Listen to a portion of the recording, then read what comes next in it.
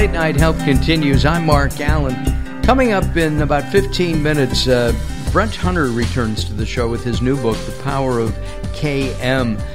Brent is an internationally acclaimed author, 2 graduate degrees, 11 professional certifications, knowledge management, change management, all kinds of things.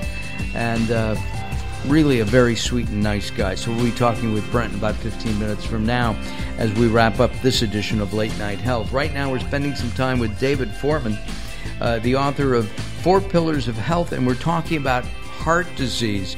So salmon is not great, but if you eat krill oil, we've established that that's a good way of getting omega-3s. Right. In the 70s, we used to talk about chelating plaque from our arteries. Ooh. I know.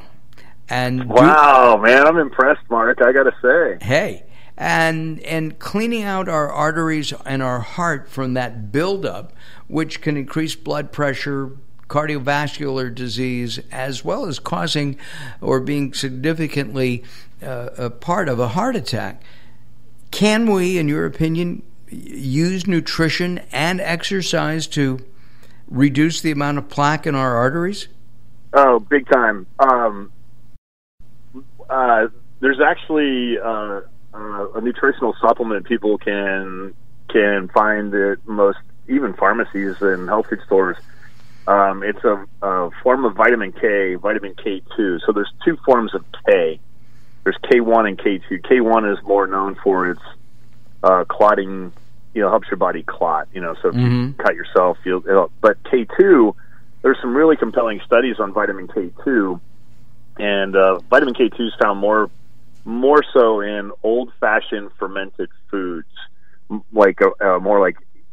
most people are not consuming those, so a supplement version of it. But there was a really cool study done with women, and it was a 5-year study. And what they found is taking vitamin K2 helped remove the calcification from the veins, and it also helped improve bone densities because it actually helps move calcium out of the bloodstream and into the bones. That's one of the functions of vitamin K2. So people suffering from osteoporosis, women in particular. Exactly. Yeah, so K2 is one of the things I recommend for people that have, one of the top things I recommend for people that have concerns with osteoporosis or just thinning of the bones. And, of course, it's a double benefit. It's helping get the calcium to get it to go where it was supposed to go as opposed to being deposited in the veins and arteries. So, yeah, it's a long process, though, Mark. I said it took 5 years for them to really notice the difference. So it's not like you take it today and then tomorrow, 6 months later you don't have it. It's a slow, steady process that occurs. And what about, I mentioned oatmeal as being my favorite cold weather breakfast. Is oatmeal considered a good thing to reduce cholesterol in the blood and to reduce that buildup of plaque? So the answer to the question on cholesterol, yeah, it can be. And the key word in there is can. You really need to be consuming the old-fashioned oatmeal that you cook on the stove. So nowadays they call it like steel-cut oatmeal. It needs to be consumed daily. So you really, in order to get that heart healthy benefit, it's not like you're going to have it for breakfast only on cold days, Mark, because you live in Southern California as well, and we don't have that many cold days. So yeah, it's 89 degrees today. It's I know. Be hot. Man, it was wicked yesterday. I went for a hike yesterday, and I was like, oh my gosh, it was 93 where I was, and I'm like, this is nuts. But you do need to eat every day. And then what most people are doing is they're not eating the old-fashioned kind, they're eating the instant kind. And just do a comparison of the labels sometime when you're in the store, that little nutritional box that's on there.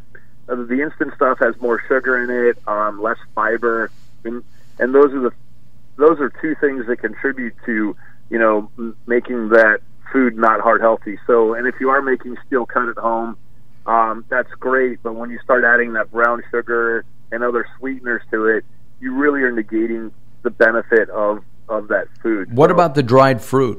I like it with raisins and things like that.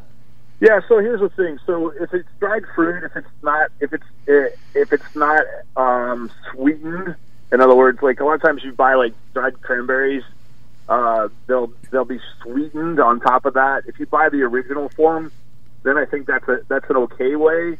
What about cranberries don't have a lot of residual sugar in them? No, they don't.